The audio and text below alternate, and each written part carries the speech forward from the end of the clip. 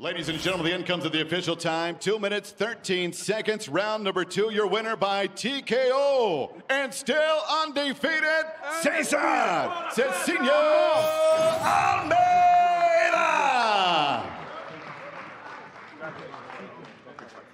I'm here with the winner, Cesar Almeida. Cesar, congratulations. As a high-level kickboxer coming to mixed martial arts, you gotta expect people trying to take you down all the time. But you defended the takedowns and then you took over and got the finish. Is this the way you thought it would go? Yes, brother. I'm no surprise, you know.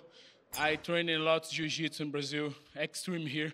I'm ready for our wrestlers in this division. I am ready. You certainly looked ready and you got massive power. Take a look at the screen. Walk us through the finish. He was trying to take you down. You were chipping away with elbows. Yeah, brother. In the first round, I know this strategy of this guy for pressure and while take it down and ground pound. But I train this. I make one kick wrong, and he can take it down me. But I keep it patient and strong because I know I am like this here in the street, you know, because I train MMA all day, you know. And I'm ready, bro. I understand this. Take defense in the ground, make it patience. One time he is tired, you know. And when he still is tired, I can work in my kickbox and finish this fight. And this happened today.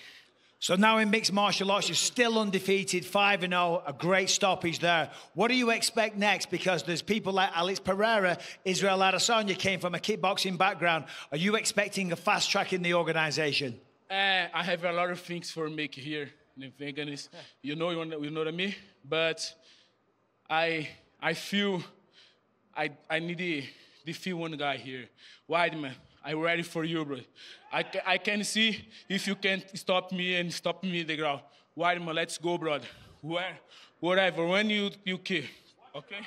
Still undefeated. Congratulations on a sensational victory. Ladies and gentlemen, your winner, Cesar Almeida.